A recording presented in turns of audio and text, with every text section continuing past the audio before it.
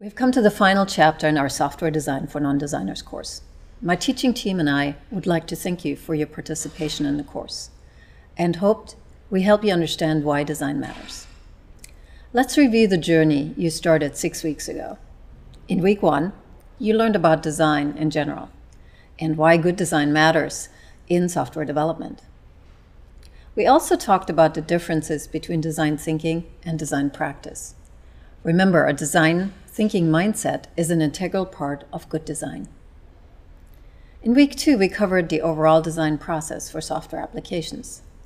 Design is the responsibility of everyone on the engineering team, but different roles are involved in the design process. And while you might not have all the skill sets we talked about on your team, you will want to be aware of their tasks. Remember, design is everyone's job. We also provided an introduction to the basic steps of the design process we recommend for your projects. In week 3, we discussed why it is important to understand the needs of the people you're designing for.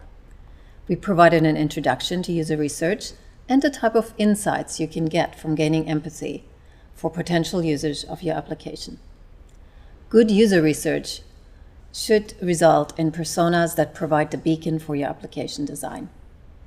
If it does not meet your persona's needs, you will not have a successful user experience. The 4th week, we introduced what we call conceptual design. We reviewed how to translate the user needs you discovered into design artifacts, such as storyboards and wireframes. And we also talked about the various flavors of prototypes and why they're useful.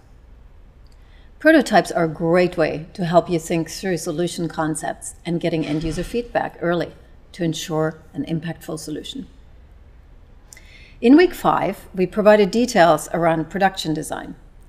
We introduced 10 heuristics that we feel are good to know and can be easily implemented. And we also provided some general layout advice.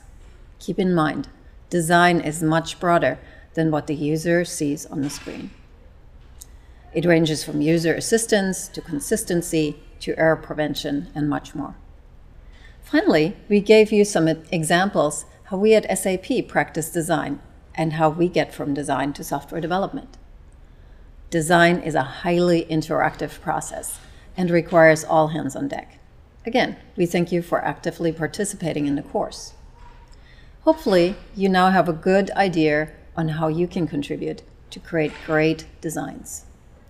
Please let us know how we can improve this course and what additional topics we should offer by taking our course survey.